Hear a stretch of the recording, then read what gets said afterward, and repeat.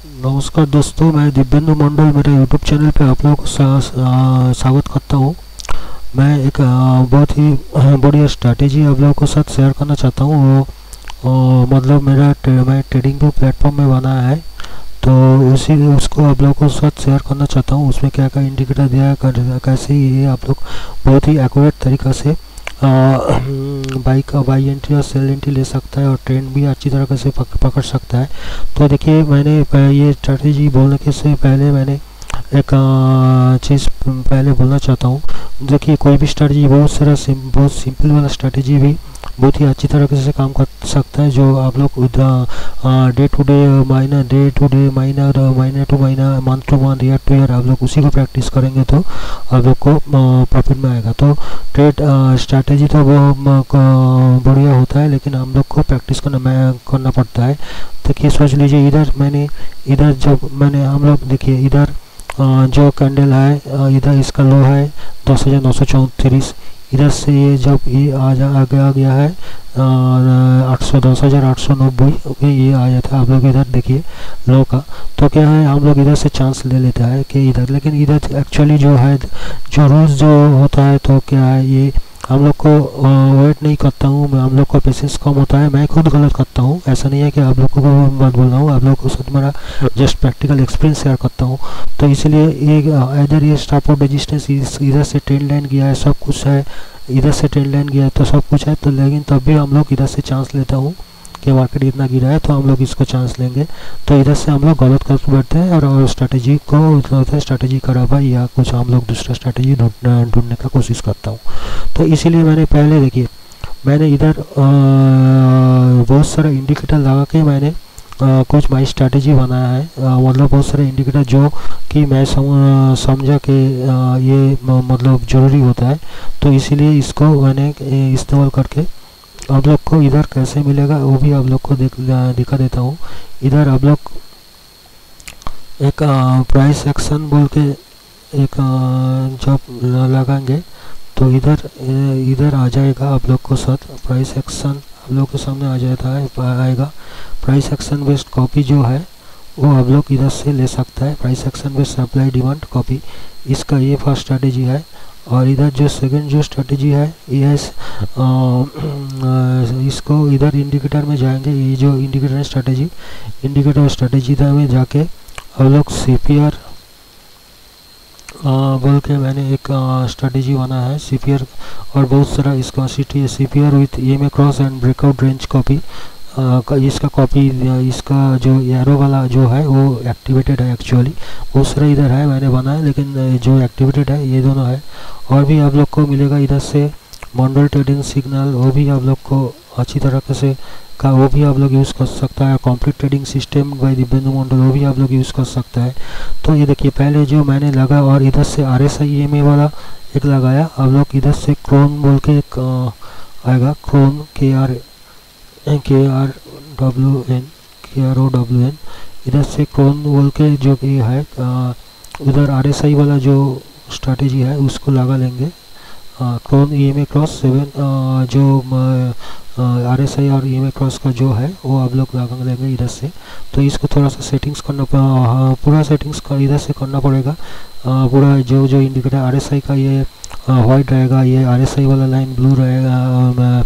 इसको आप लोग ये बाय डिफ़ॉल्ट वाइट रहता है, इसको आप लोग को ब्लैक करना पड़ेगा, नहीं तो आप लोग को दिखाई नहीं देगा। इधर से कुछ आप लोग को कलर ठीक से कर देना पड़ेगा।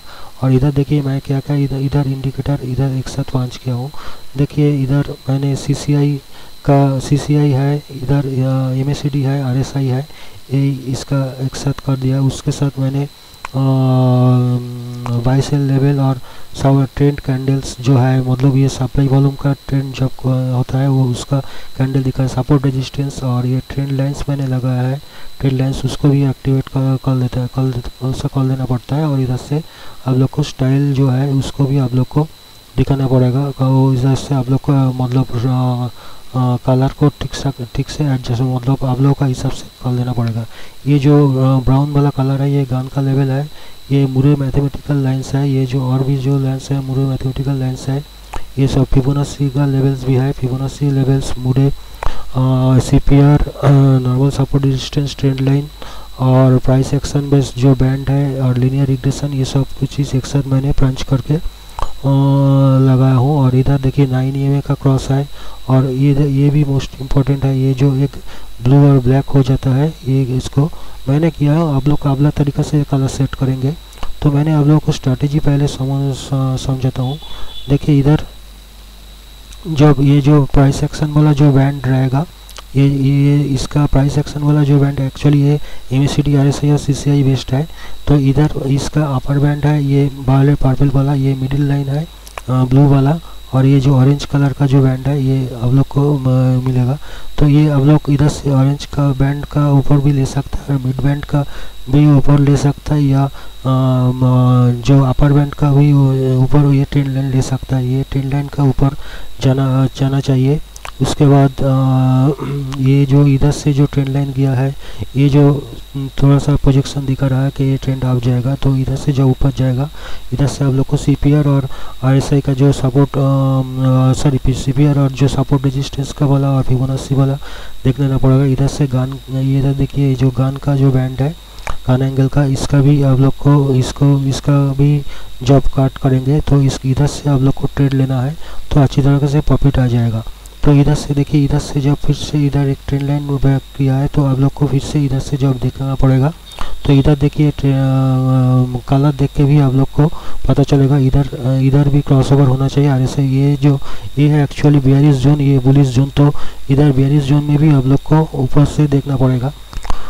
तो देखिए मैंने थोड़ा सा बड़ा करके दिखाता हूँ। मैंने आप लोग किसी भी स्क्रिप्ट में ये काम करेगा। मैंने इधर ओनली इधर मार्केट एडेप्टिव वॉल्यूम्स रहता है, ये सप्लाई चेन डिमांड का मतलब सप्लाई डिमांड का रेंज रहता है।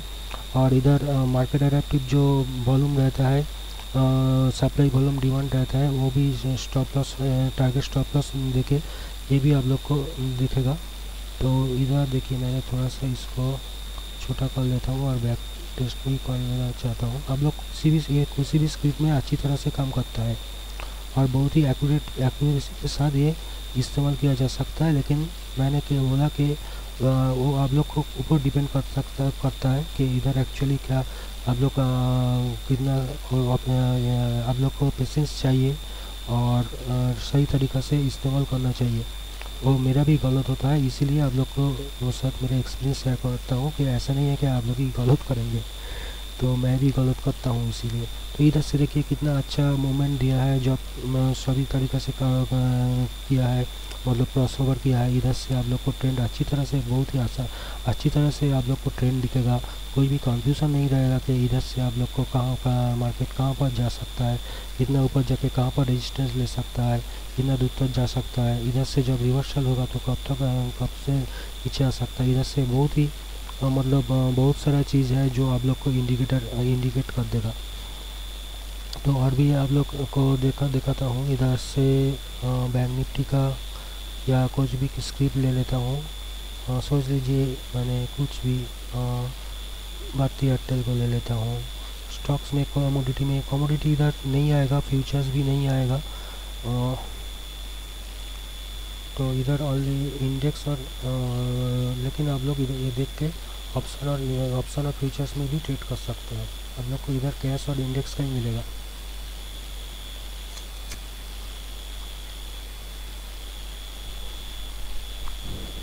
इसको थोड़ा सा एडजस्ट करना पड़ेगा, इधर थोड़ा सा एडजस्ट करना पड़ेगा।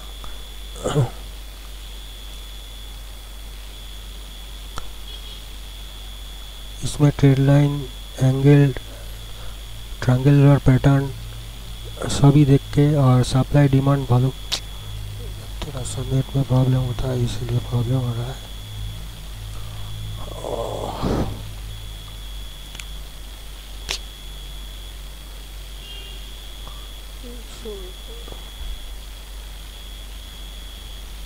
इसको थोड़ा सा खींच के नीचे ले आना पड़ता है, उसके बाद इसको बड़ा करना पड़ता है।